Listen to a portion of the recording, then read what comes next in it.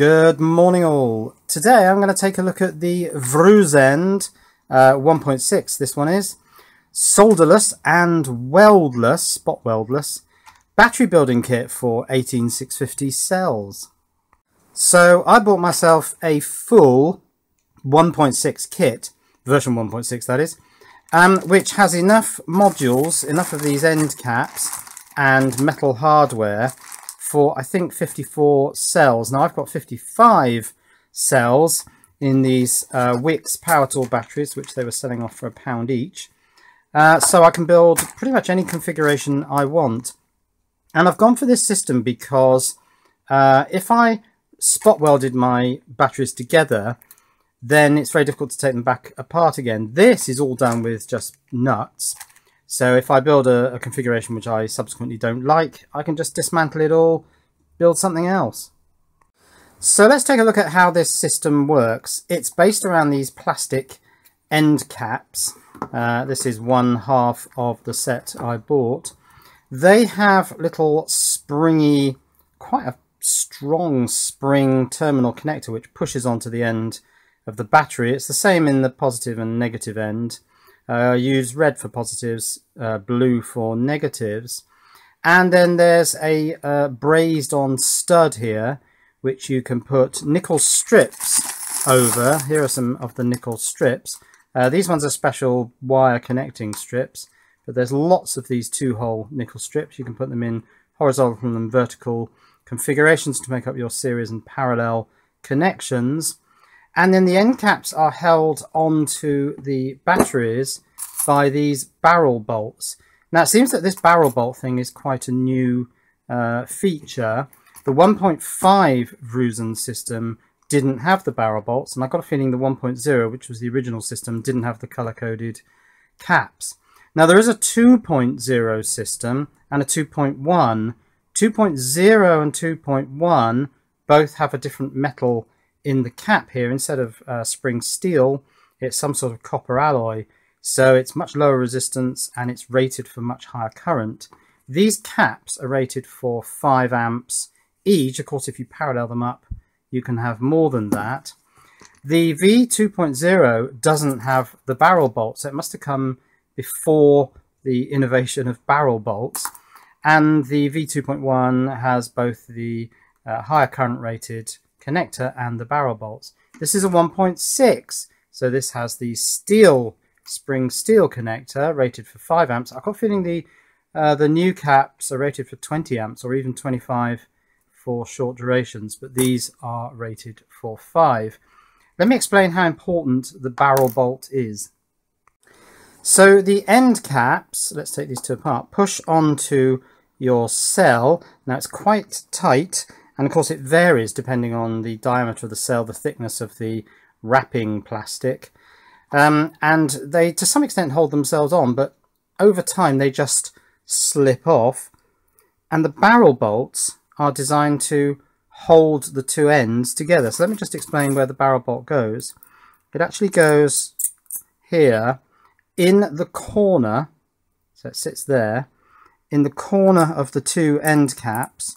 So the only time you're going to be able to use a barrel bolt is if you have at least 4 of these end caps in a square configuration, and if you have more, of course, you can use more of these barrel bolts. They sit on the little shelves on these standoffs. These standoffs are designed so that you can put the battery pack down and it's not resting on its metal work. But yes, it's these barrel bolts which hold the pack together. So in versions that don't have the barrel bolts, there is a tendency for these caps to just sort of slide off over time. And the solution, it appears back then, before the innovation of barrel bolts, was simply to put a couple of end pieces on and put cable ties around it. But I do think the barrel bolts is a much better innovation, and I must admit I wouldn't buy a kit that didn't have these. So I'm not going to use these grey cells. Let's see if I can pull these end caps off. They are quite tight, although apparently they've loosened them since previous versions, because they were so tight previously you had to use a mechanical clamp to pull the ends together. These have been loosened. The plastic has changed, I believe, so the dovetails are just a nicer sliding fit, and they do slide very nicely together. There's nothing to lock them in place, other than when you've completed your battery pack, everything sort of holds together. So for my first battery pack, I'm going to use just 4 cells. Is that a Philips? Yes, that is a Philips. So I'm going to take 4 of the 5 cells out of this 18-volt battery pack. Now it has occurred to me that these are going to be welded together with nickel strips. I'm going to have to pull those strips off, but that might leave little tiny pips on top of the connector, and that wouldn't be an ideal surface to mate in with this spring-loaded sort of flat button connector. So it might be necessary to grind away any excess metal to try and smooth it down. So here are my cells. They're Samsung INR 18650 13Q, so they're 1.3 amp hours each, a fairly low capacity, but they're going to be ideal for just testing battery packs. And the low capacity helps me because I want to be able to charge them reasonably quickly, discharge them reasonably quickly, watch the charge and discharge sessions, and use active BMS components and all that sort of stuff. So the BMS in this was pathetically small, did very little, so that can just be cut away. And let's start trying to get some of these cells out. So let's cut the red wire here. Oh no, maybe I should have cut the black wire. No, I think we're okay cutting the red wire.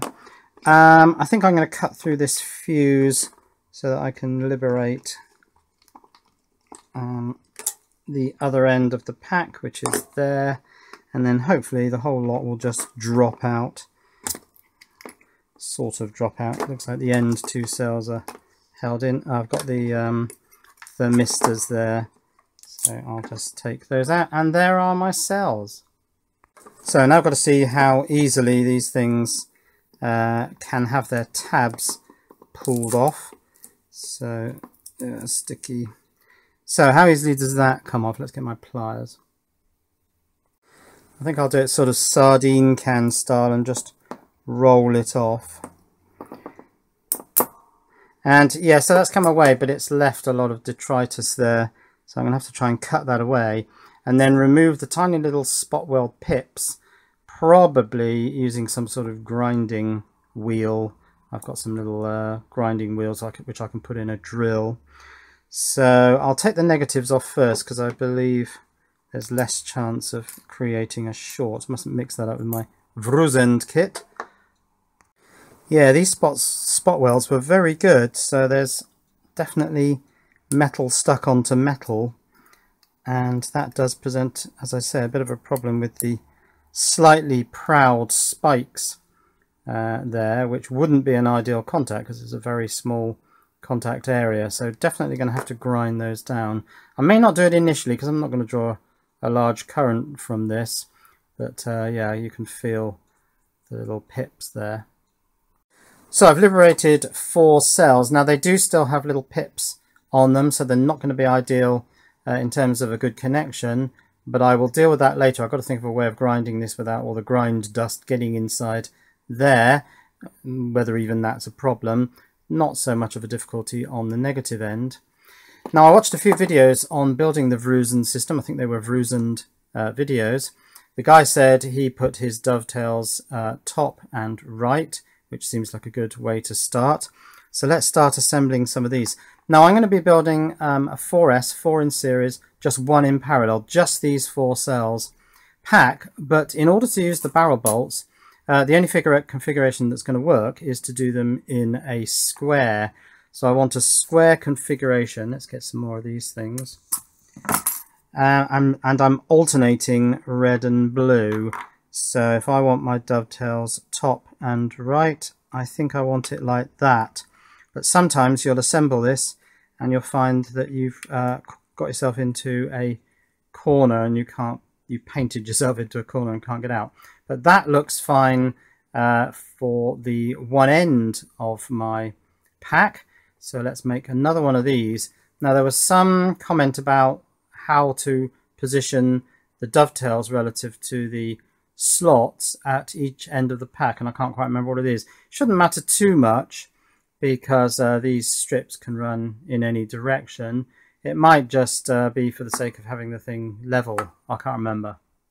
But the important thing about using this square configuration is that I can put the barrel bolt in. So let's take a look at how that looks with just 3 of these pieces.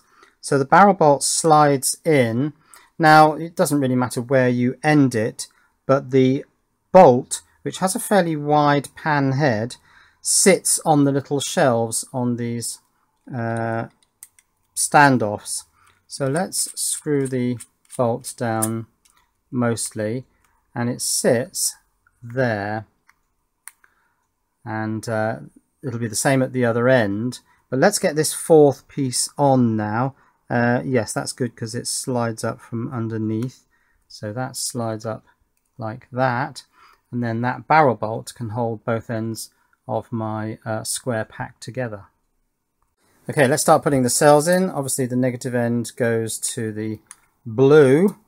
Now fortunately these aren't too tight, they're actually pretty reasonable, they slide in and out, which does mean that the barrel bolt is actually fairly essential. Positive into the red. I suppose I could have all my Samsungs facing out because I'm quite proud of the fact that they're genuine Samsungs. So that's a pos, so that goes in there, and that's a neg, so that'll go in there. So now I need to get a square end made up to go on the other end, and then put my screw on to hold the whole thing together. So now what I really want is slides opposite slides. I think I want that, and dovetails opposite dovetails. So that's not quite what I've got. Yeah, that's it. But are they the right polarity? Yeah, that looks like it could probably work. Now nothing's connected to anything at the moment, so I'm not in any danger of shorting anything. So let's press that together. And now it's a case of putting the other bolt into the barrel bolt end and tightening it up. And for this I think I need a couple of chubby screwdrivers so they're not too long. Okay, now these are slotted screws, which probably isn't ideal, but let's get one of the screwdrivers on one end, perhaps it's all they could get, and start tightening the other end.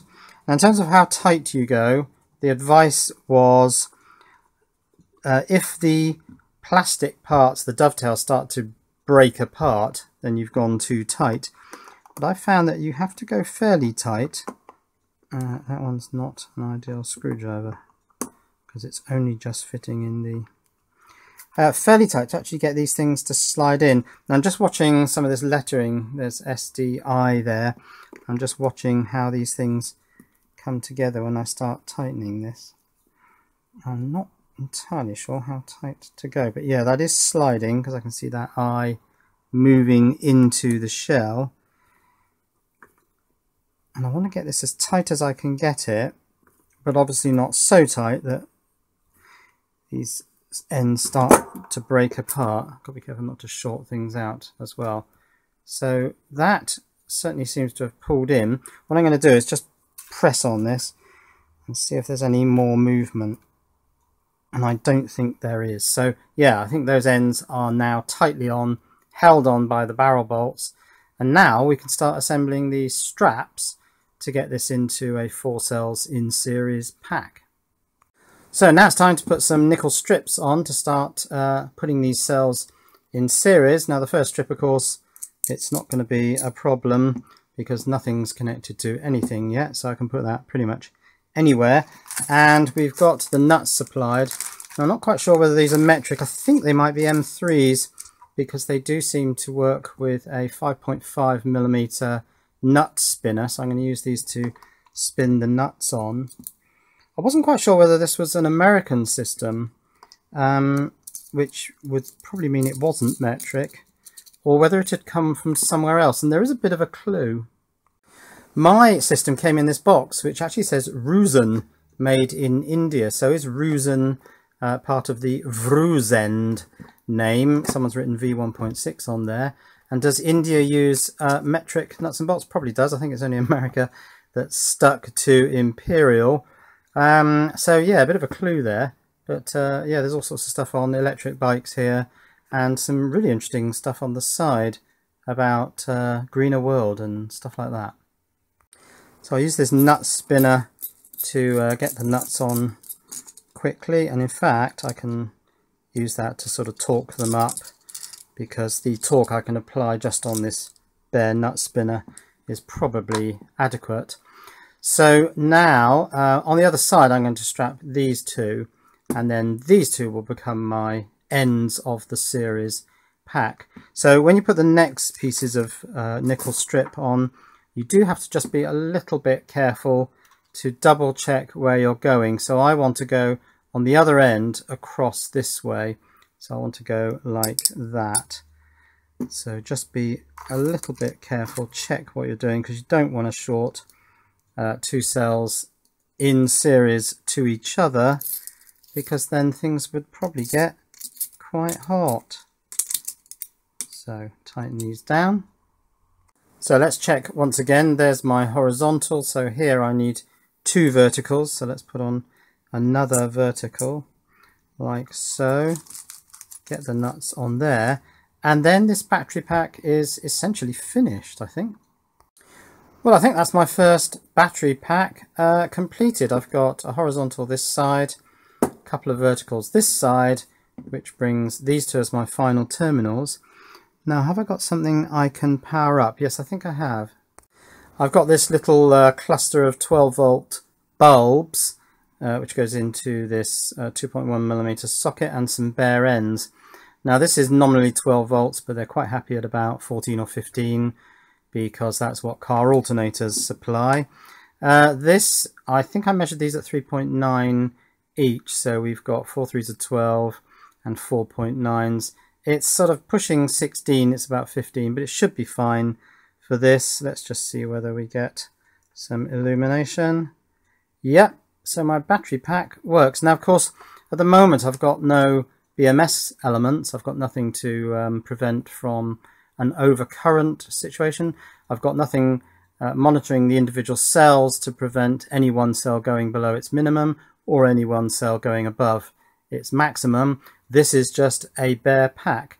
I could charge this with a constant current, constant voltage charger, but it would be better to wait until my BMSs arrive, and I've ordered a couple of different ones, so I can stick them on the side of this and the BMS can monitor the individual cells. But for the moment, all I wanted to do literally was sort of start using the Vruzend system, get my horizontal and vertical straps on there, get a barrel bolt holding the whole thing together, and build my first lithium ion pack. And there it is, 4S 1P. Cheerio.